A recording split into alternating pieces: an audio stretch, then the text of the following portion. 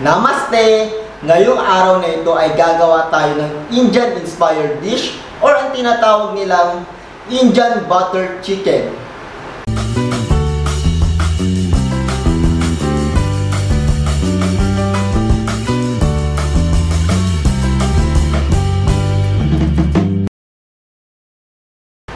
We're making a popular Indian dish, ang Indian butter chicken. So this dish is not created in India but in London dahil madaming Indian national doon.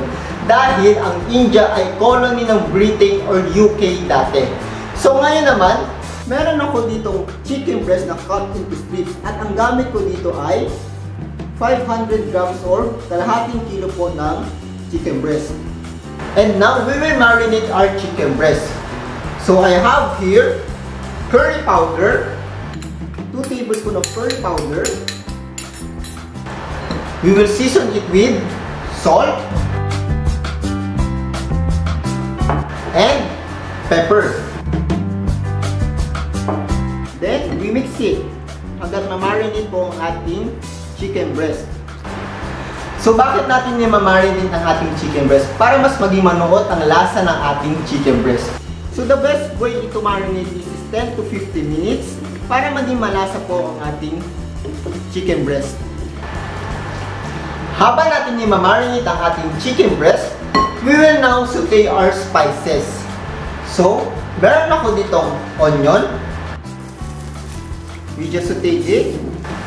So ako, gusto ko talaga kulay brown ang aking onion kasi yun naman talaga yung flavor.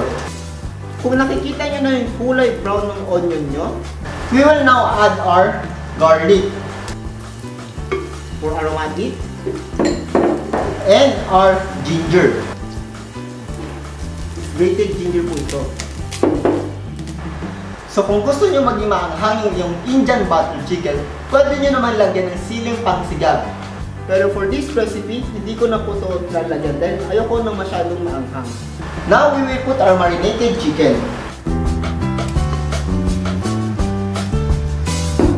We spread it.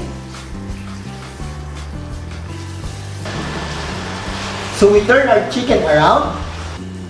So that thing itself is very flavorful, but we will continue to cook in the other side. Our chicken is almost done. We will now add our butter. A lot of butter, so around 4 tablespoons of butter. And our tomato paste. So we mix our butter and tomato paste sa ating chicken.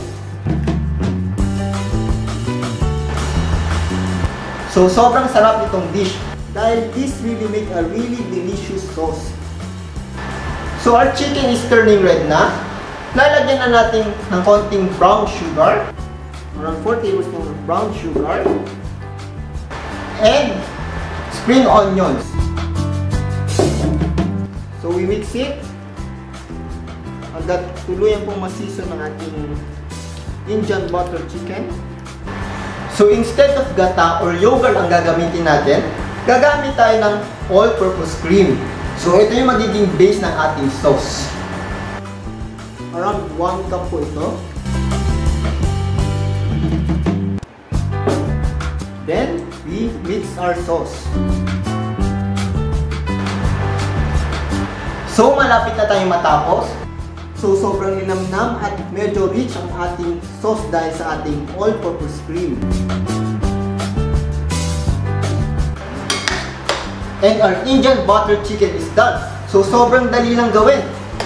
So we're ready to plate. Sana may try nyo itong recipe na ito dahil alam ko magugustuhan ng mga bata ito, lalo na mga pamilya nyo. So please share this recipe din sa mga kaibigan nyo or sa mga kapamilya nyo.